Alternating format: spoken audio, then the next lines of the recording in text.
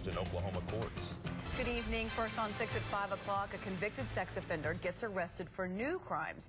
And now detectives are worried that more innocent children may have been hurt. Officers arrested Linton Moore last month, and since then say they've made some disturbing discoveries.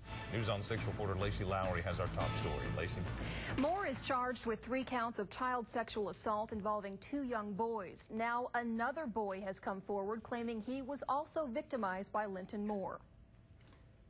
Since Linton Moore's arrest on October 8th, Tulsa police found another boy who claims Moore assaulted him in 2009. Police now believe Moore may have been targeting children the past 10 years. It kind of shows a pattern that these 2 victims aren't his only victim. In 1996, Moore went to prison for lewd molestation of a child. He got out of prison in 2000 and has lived in Tulsa or the surrounding areas ever since. Since he's been out of prison for 10 years and we have 3 victims that are not related to each other, we figured that there's probably going to be more victims.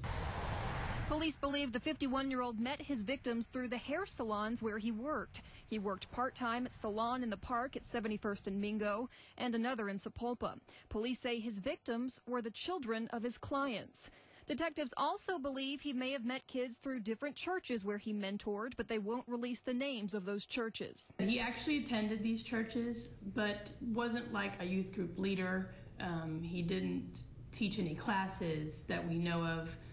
So we just think that's how he met the people and met his victims. Look closely at this picture. Moore hasn't changed his appearance much the last decade, and police say the same is true for his sexual behavior towards children.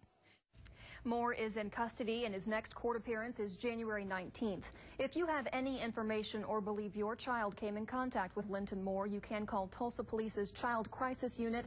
That number is 669-6513. Lacey Lowry.